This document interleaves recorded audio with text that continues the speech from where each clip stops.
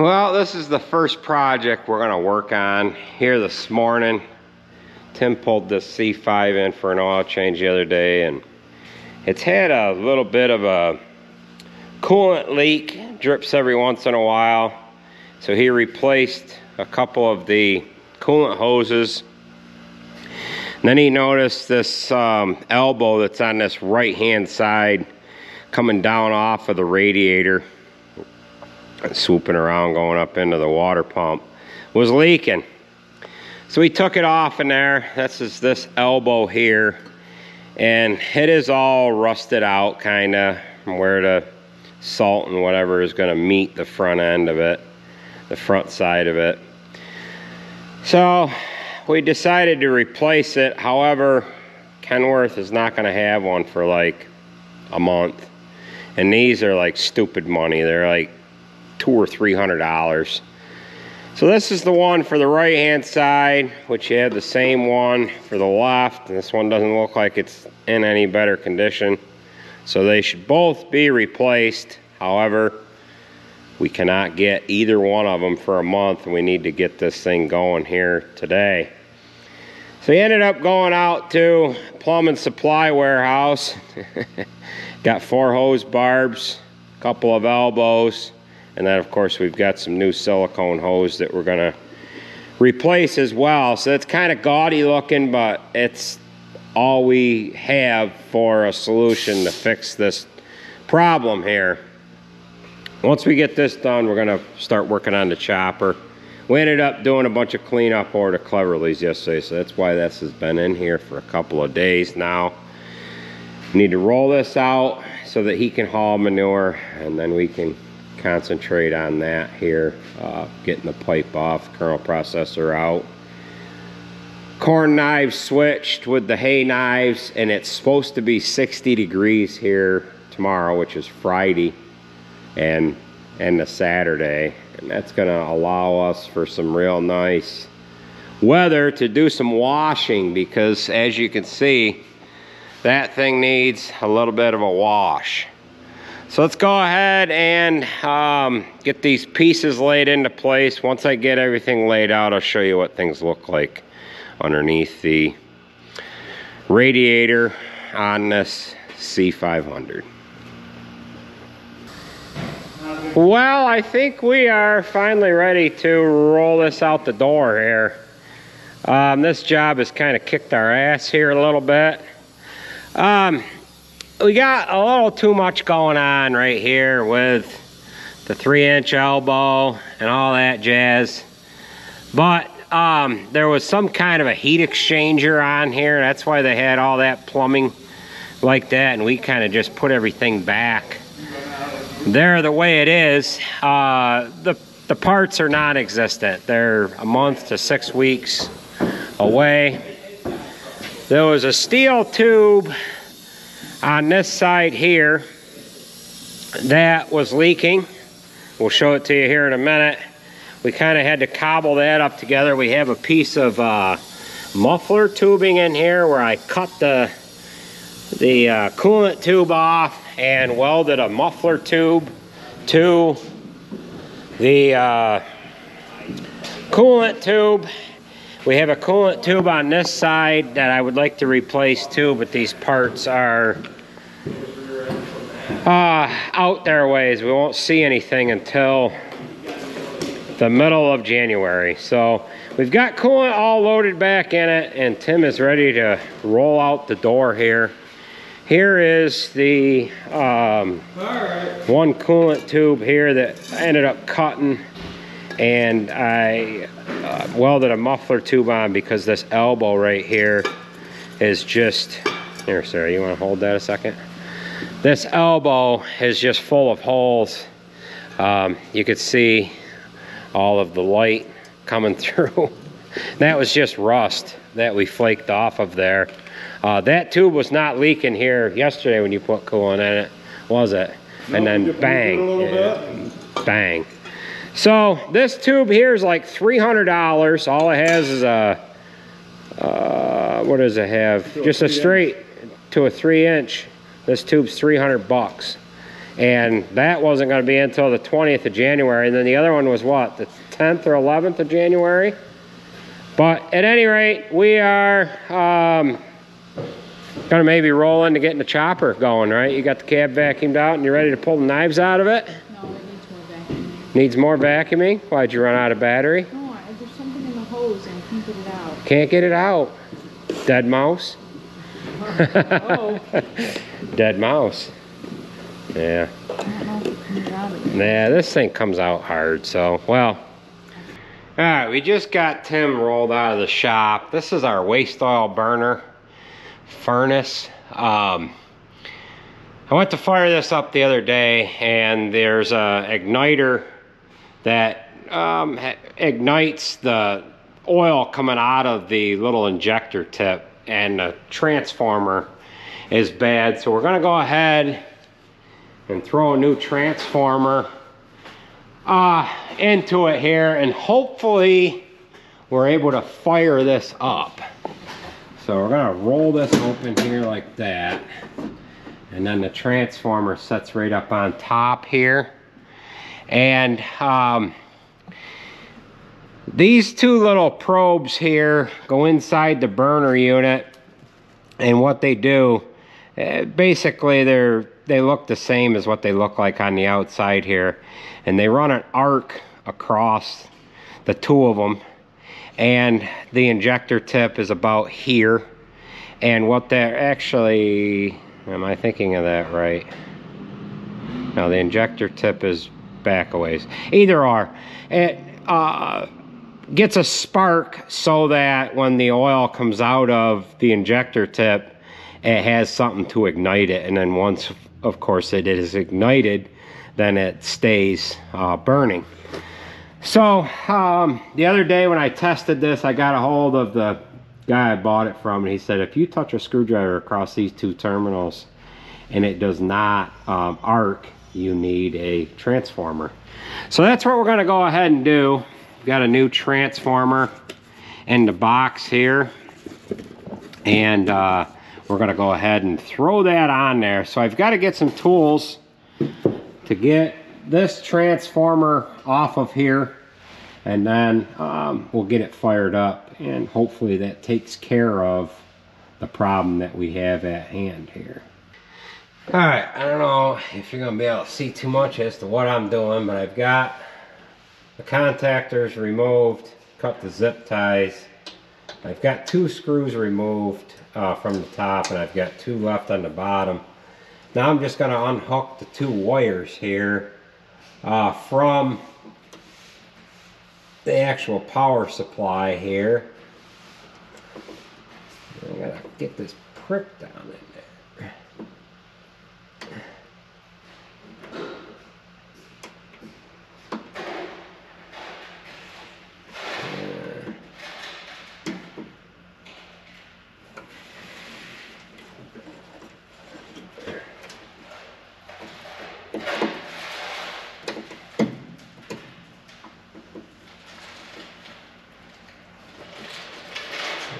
That one.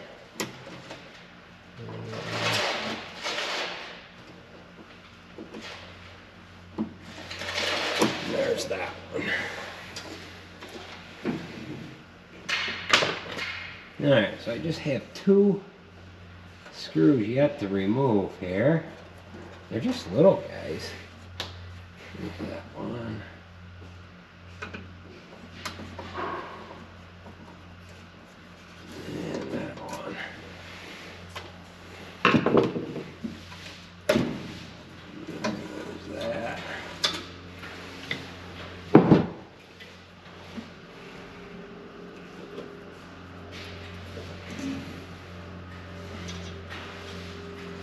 This transformer is a little different than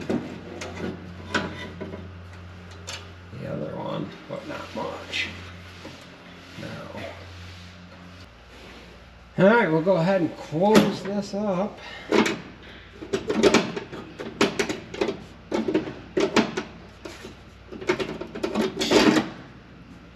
we go.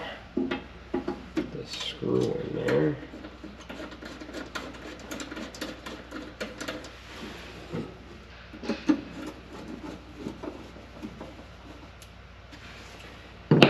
Alright, we'll turn our air on, and then we're going to have to turn the power on.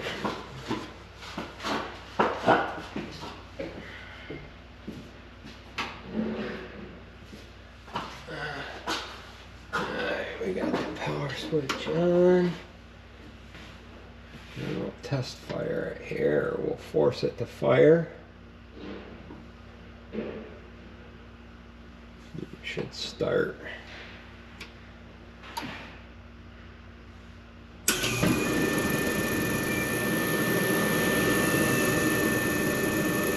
And we have liftoff. So we just need to adjust the flame here a little bit. Let's see everything is working the way it should.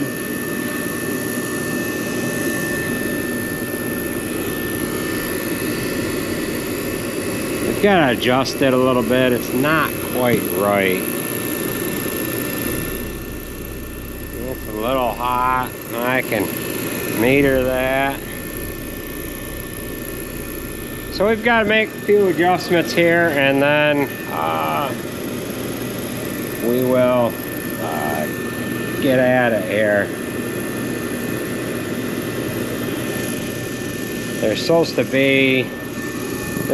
be a plastic cover on here, and you're supposed to be able to see the flame through it, but it got so damn dirty. I ended up breaking it trying to clean it one day, so that's why that's not on there. So we'll go ahead and make some adjustments here, and then we'll, yeah, looks like it's working pretty good though. We need to get working on that chopper though. Well, shortly after we got this heater going, I got interrupted and had to run down and help Garrett get the crawler going. So we've got back in the shop here, and at least it's not on fire anyways, but it is working the way it's supposed to be working. The fan's actually on right now, and it is blowing the warm air away from the actual firebox itself. So I guess we can get back to doing what we were supposed to be doing from the start of today, and that is working on the chopper. So some of you have asked about this 8320. We ran it 5 or 6 days after Jared got the engine done in it, and it started building excessive pressure in the radiator. So it's got a head gasket gone, or there's something wrong with the head. If you recall, about 6 weeks or so, I guess it was longer ago than that, Jared had the rear end going this Mac here. Well, guess what? It went again.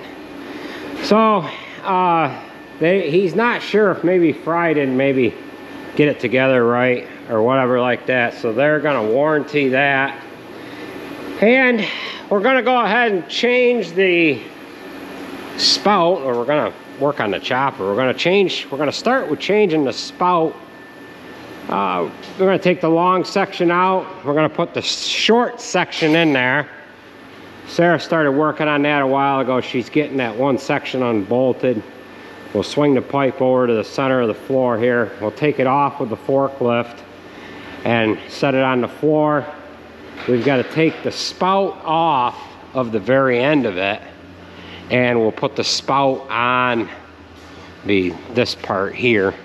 We'll put the spout on the short section. The only reason why you need this longer pipe, you need it for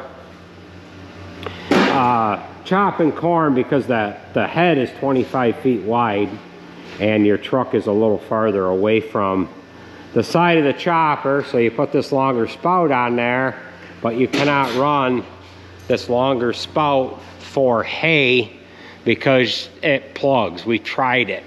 The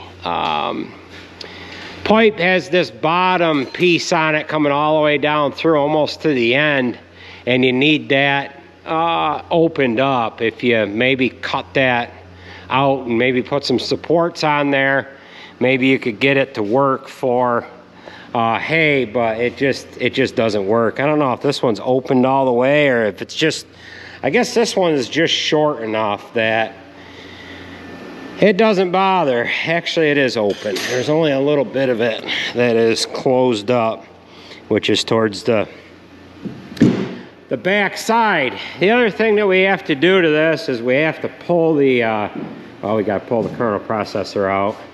And I'm going to go ahead and put the hay knife back in it. So we've got 2 pails full of hay knives and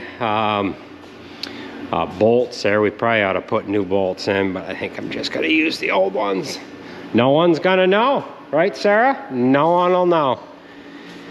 So how you making out up there? You can't get that one? Why, is it too tight? Yeah. Well, I better get to work here. Well, it looks like she's got everything unplugged anyway. She's got 1 bolt she can't get out. We have to remove the active fill camera, which is on this right-hand side. That's a stereo camera, and that is the camera that gets used for when you want to automatically load the truck. In other words, that will fill the truck in any desired fill mode that you want to go in, whether you want to load the back and move to the front or the front and move to the back. So that's the active fill camera there. And then this black, there's a little black camera. That's the actual camera I use for opening up cornfields or whatever. And then we have a wireless camera on this other side here, and that transmits video to the guys in the trucks. Doesn't work all that great, but it's on there. So I better get to it here. Well, we have the blower pipe, spout removed from the chopper. That's the long one sitting on the forks, and then we have to take the spout assembly off, the diverter spout, the flap. That comes off at the end, and then that's going to get bolted on to this shorter section here. So I've got to remove the 2 cameras yet, or the 2 cameras yet. I've got the autofill camera removed, and then we'll be able to put that on the pallet rack and put the other one on there. Sarah's just getting some of the crap, corn silage and stuff like that, off of that spout, and then that'll make that a little easier to wash it. You get little bits of stuff that comes up in between here, and it builds up, causes a problem. All right, we are into the following day here now. We've had a couple of other projects come in and out of the shop here. It's kind of interrupted things a little bit. But we've got the short spout on there. Everything's all plugged in, bolted up.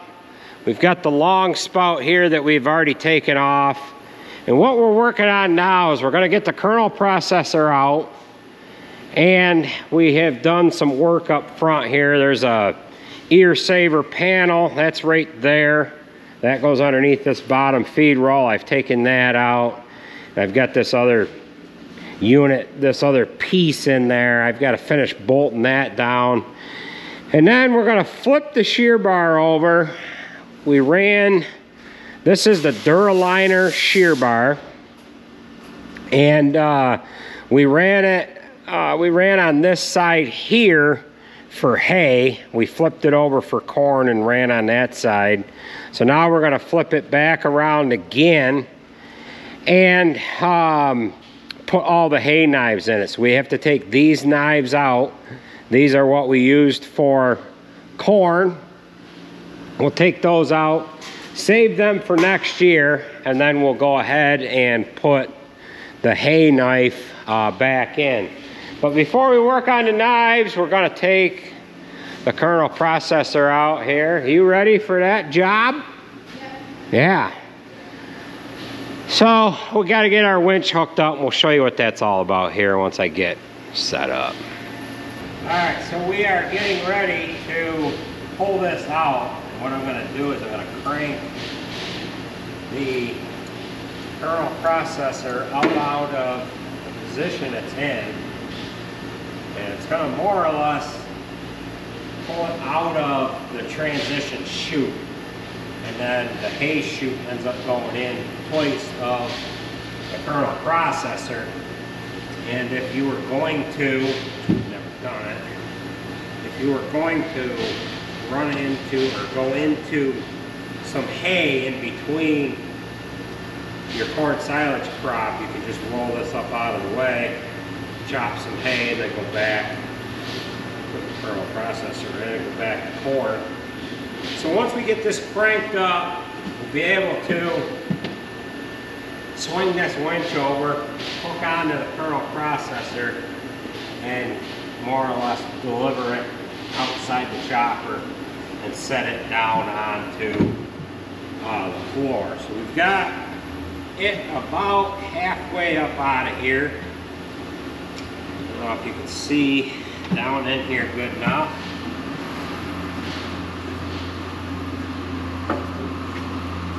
But we've unhooked the grease line, and we've also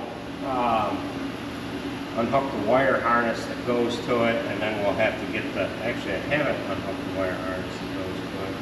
I've got to unhook that yet, and then I've got to take the belts off as well.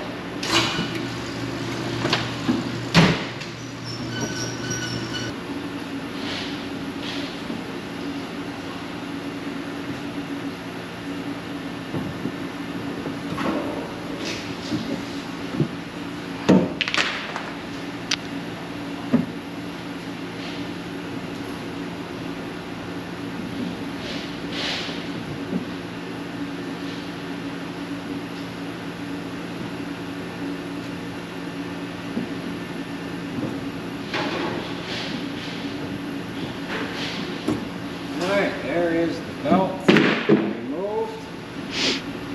Now I just got to swing the winch in and hook down onto it. Wire harness on the wall.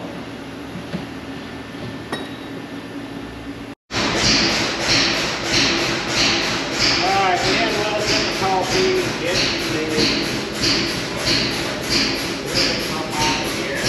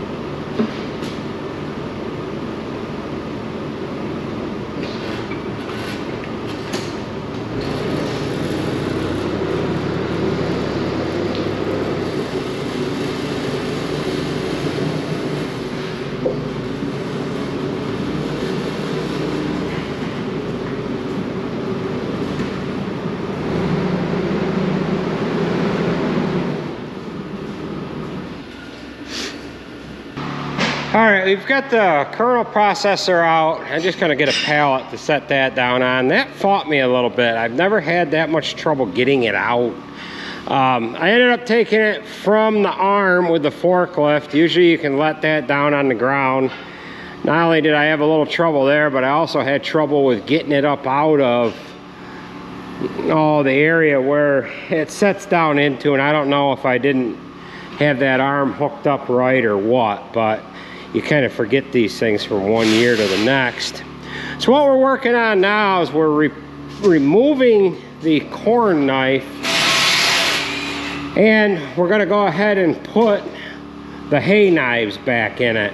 We'll save these knives for corn next year. There isn't hardly anything wore off of them at all here. So this is the hard surface from the tip of my fingernail to the end, and there's a lot of material left on these knives here. So she's going to get them removed. We'll flip the shear bar around.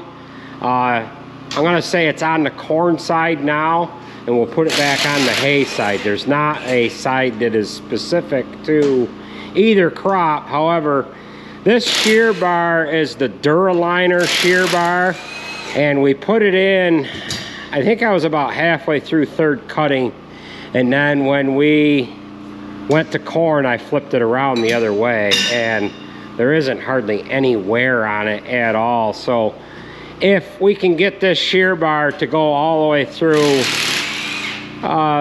hay in this coming year, then we'll have a fresh side to start corn on, if it goes that long. So we've got a couple other things to do while she's doing that. I've got to finish bolting this deflector pan down. You remove that so that you could put the corn ear saver in there. So I've got to get them bolts tightened up, and I've got to get that shear bar removed, and I've got to also drop that transition pan down, and we've got to move the spiral band. Actually, I shouldn't have to move it down at all. It should be out of the way enough, and then once we get the knives in there, we'll shim it with these plates here so that we can bring that spiral band, the floor, up underneath the knives right where it needs to be. So Nate was going to grab me a pallet so I could set this kernel processor on it, and once we get these knives changed, we can start throwing some water on it here.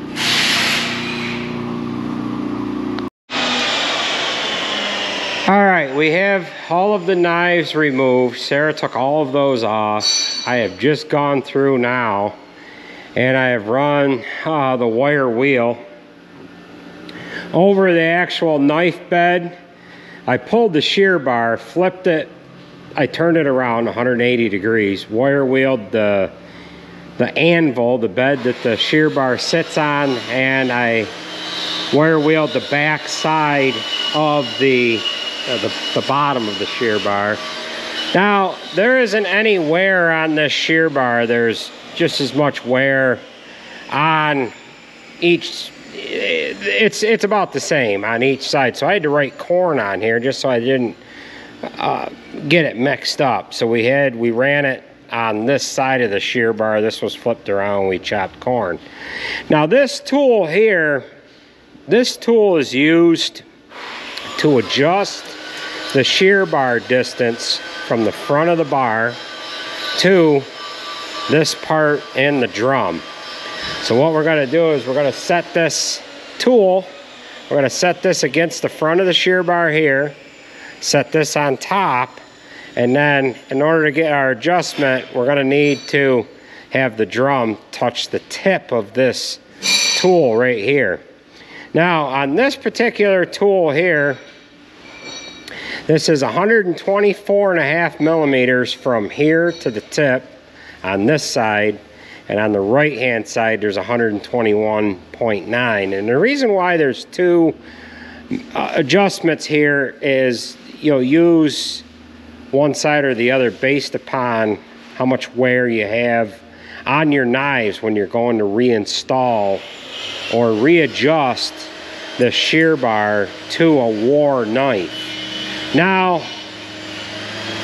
when I took these knives out, I used this tool, and I didn't feel we were closer to the 124 millimeters than we were the 121. So if you set this tool, I gotta look at it again here. Set this tool right on the top. So we're gonna have that bottom leading edge touching the top leading edge on the shear bar. And now we have the tip. We're hitting it with the tip. And the tip is hitting the drum. However, it is probably maybe 3 millimeters away from the front of the shear bar. So what we need to do here is we need to move the shear bar forward. We'll get both sides set to the drum, and then we can set the knives to the shear bar. I have talked about this about every time I've done this and filmed it. We've talked about it. This is an 8000 series chopper. On the 7000 series choppers, they had a hole cut out here on each side, and you slid a bar in, and you would set the knife to the bar, and then you would bring the, well, you could choose to move the shear bar in or out, depending on where you wanted to have it.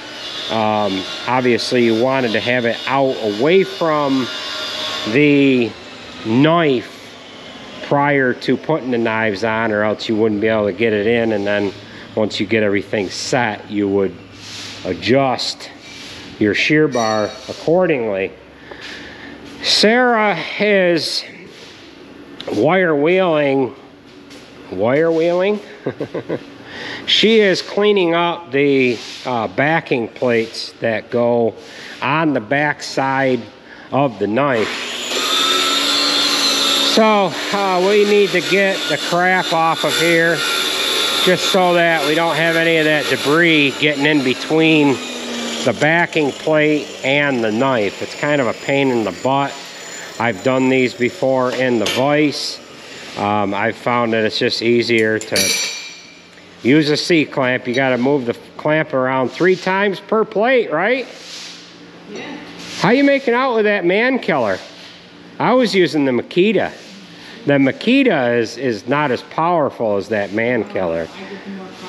Yeah. So you want to make sure you hold on to that one, right? Yeah.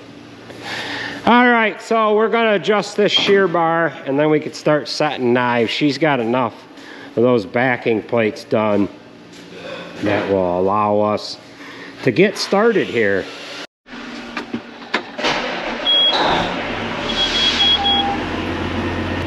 Okay, we're going to show you a little trick here that sometimes it works, sometimes it doesn't. We're going to go ahead and move the shear bar with the chopper. Now, there's really only one of 2 ways to do this. This is the 3rd way.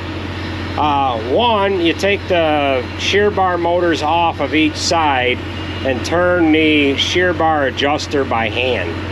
2 is you would get a power unit to plug into the motors that are on each shear bar and move them with a power unit, move the electric motors. Now, I don't have that option, so I would have to take the motor off. Or we can do it this way, and we can have the chopper do it, which this is not as precise. Sometimes it takes a couple times of doing this. Now, to adjust the shear bar, we would press this button here, but we don't want to do that. We don't want to adjust the shear bar in. We want to move it out. So H, this tab here, is going to move the shear bar out, and what we're going to do is we're going to press that button. As soon as it starts to go to working, we're going to give it a couple seconds, then we're just going to shut the chopper off, and we're going to check it and see if we are within the distance that we need. We don't want to go too far, because if we go too far, we're going to have to do it by hand anyway. So we'll press this button here.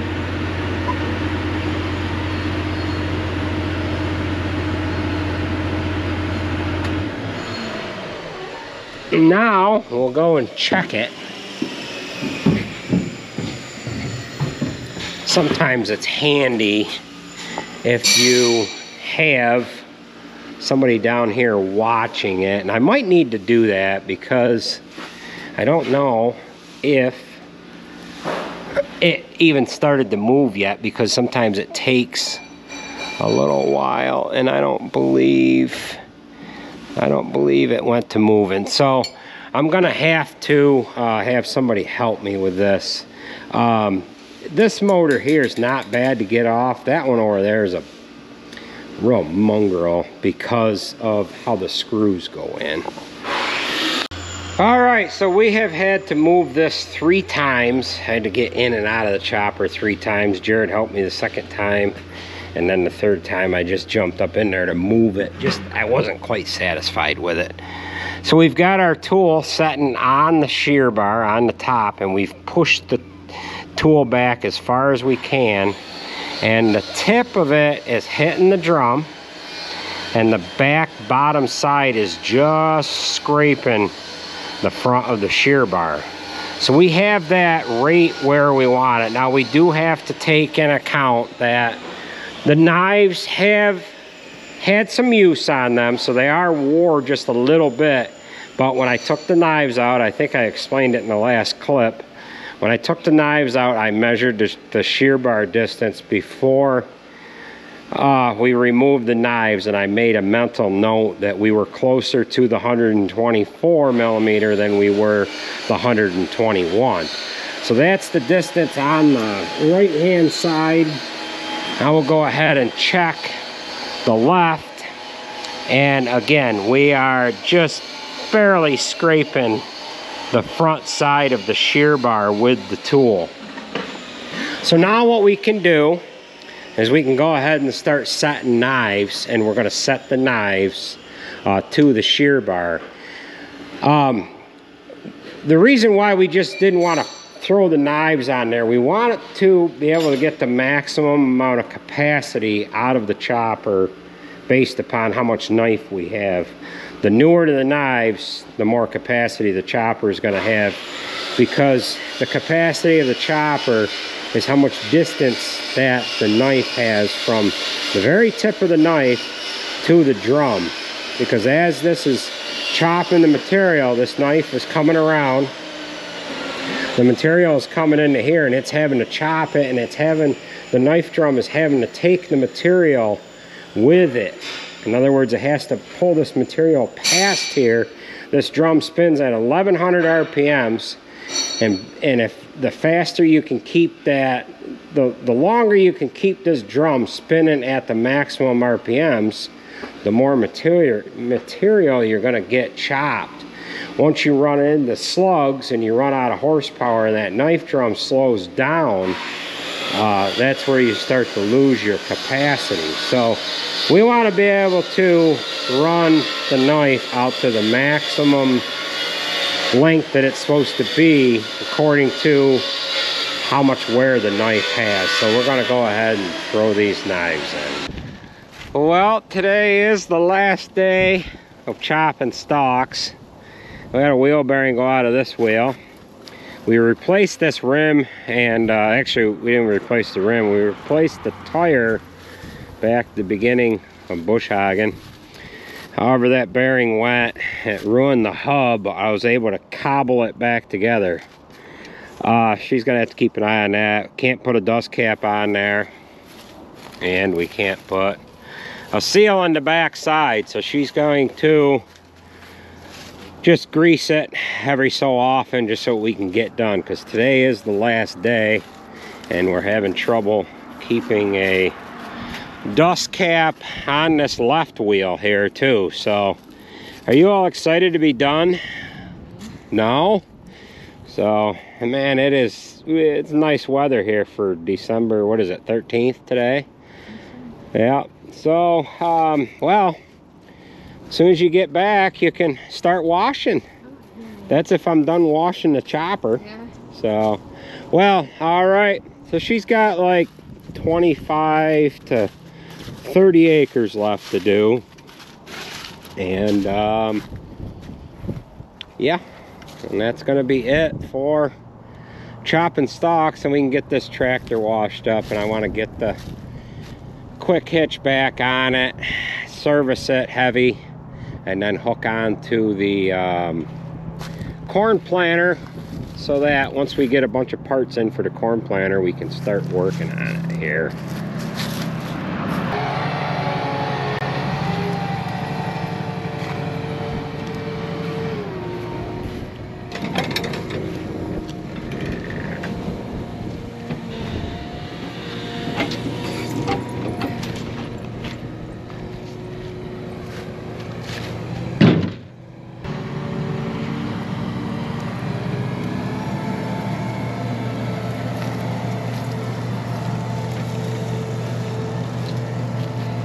Does have a little wobble to it because the rim is bent. Well, we are into the following day now, and we have the knives and everything's all put into the chopper, and we're gonna get ready and wash it here. But before I do that, on this Easy Clean pressure washer, we had a problem with the burner not working on the hot water side, and I'm thinking it needed a transformer. I just ordered one here last week and it came the other day. So we've got the old one out and we're gonna put the new one in, and hopefully that does the trick so that you can have some hot water to wash with, right? So all I've got to do is put that back in, hook up the wires, and hopefully it takes off. We had to put a transformer in on the waste oil heater as well. And what the transformer does is it's going to work on these igniters right here. And these igniters are up in the burner, kind of like the same concept as the waste oil heater. However, this is fired with, well, we use diesel fuel on it. The tips are up in there. It puts about as much of a spark as a spark plug would make. And it puts that spark right near where the fuel is injected into the burner, and that's what keeps the fuel burning. So we'll go ahead and hook this up and hopefully it does the trick. Well, we no more than got the pressure washer back together, and Alex called and she's got a broken blade on the bush hog. So we're on our way over to the field now, which is like 15 miles away, and we're gonna go ahead and get her fixed up. We're gonna go ahead and replace both blades. I've got two blades with me anyways. We're gonna replace both blades just because them blades on that bush hog are so wore out that if we don't, we're gonna run into a balancing issue. So we'll be to the field here in just a few minutes, and we'll get them new blades on there, and then we'll run back to the shop here and get the chopper washed. It's just interruption after interruption after interruption today, so you broke it. How much do you have left? You couldn't get through the season without breaking a blade. So what we're gonna do here is we're gonna replace both blades, because this blade, being as wore out that it is, it's gonna run off balance. And on this particular machine here, that one runs clockwise, and these two here, the center and the wing, they run counterclockwise. Looks like your wheel's doing pretty good. How many times have you greased it? Twice. So we're trying to milk this along. Dairy farmers love to milk stuff, you know, so we're gonna milk it. We're gonna milk that along. So you can see this side here, oh boy, that's a little floppy. How much do you have left? This one, I almost done with this one. That's all I've A couple done. times down and back. You got that little one, so you haven't got much left. We can get that to run.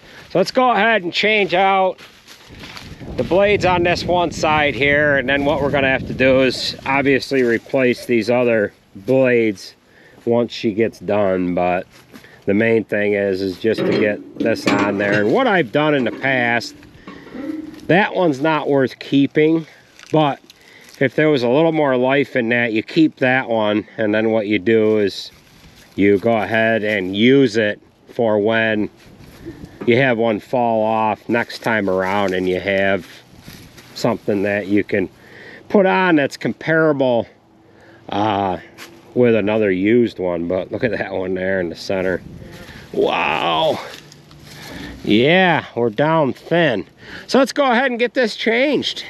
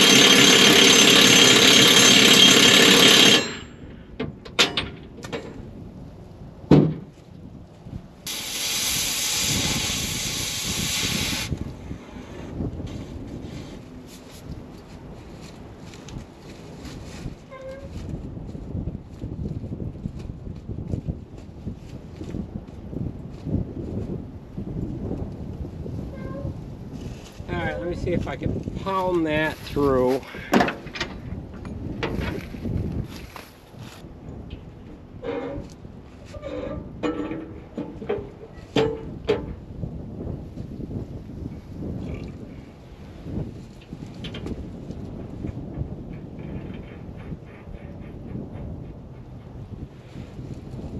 Alright.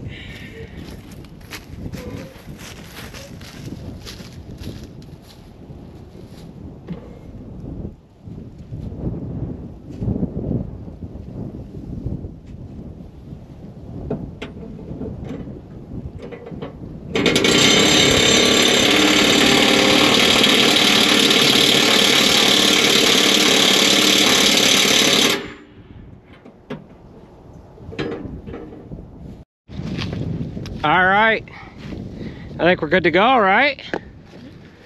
Back to cutting. Yep. This ain't gonna cut any better with brand new blades on it. It's just not gonna vibrate. Yeah. That's the only difference. That's one thing about these. Now, one might say that this cutter here is wore out. It ain't wore out. It's just used is all. The deck on it is just about completely shot. We have replaced these stump humpers here a couple of times, and we've replaced the gearboxes on it. There used to be like a baffle piece here, and that came off. It got caught in there. We actually cut it off with the torch, and you could see these little chains and whatever. I mean, they are just wore out. But you know what? This thing cuts just as good as a brand new one. So she's gonna have to get after it here. No more phone calls. All right, no more bearings and no more blades. So we almost had a field fire here years ago, back when we did fall plowing, moldboard plowing. I would get the field on fire. I'd plow a spot down the edge on each side, and I'd get the field burning, and that was fun. Then you didn't have this stuff building up and getting caught in the plow, and it was just like plowing like clean stubble. So that ought to do you. Keep an eye on that wheel bearing, and hopefully you can get this unit home without this hub falling apart. But it looks like it's doing the trick. Has there been any garbage to get jammed up around that you've noticed on the inside? Just a little bit. Yeah, but it looks like you got some clean grease there, so you should be able to maintain that. So Well, go ahead. I'll get the torches cleaned up here, and I'll grab those pieces. We've got a couple of molten bolt pieces and whatever. I'll grab that. So, all right. Well, we are slowly gaining on it. Got all the heavy stuff knocked down. Now we just got to roll underneath it and do the bottom. There's a lot of stuff on it. Boy, it was, I've never seen it this dirty. So, we're just going to keep at it. I'm not going to be able to get it done tonight. We've got the heads to do yet. And we'll have to get into that tomorrow. Damn sun's going to be going down here pretty quick.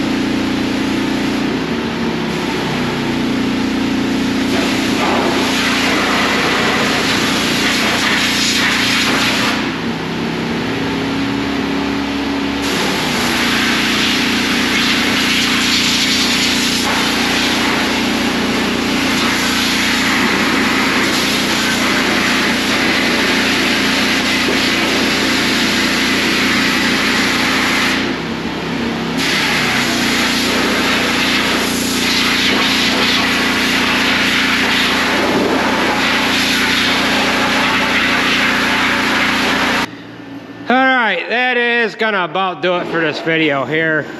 We've got to run around this with some soap and some water yet.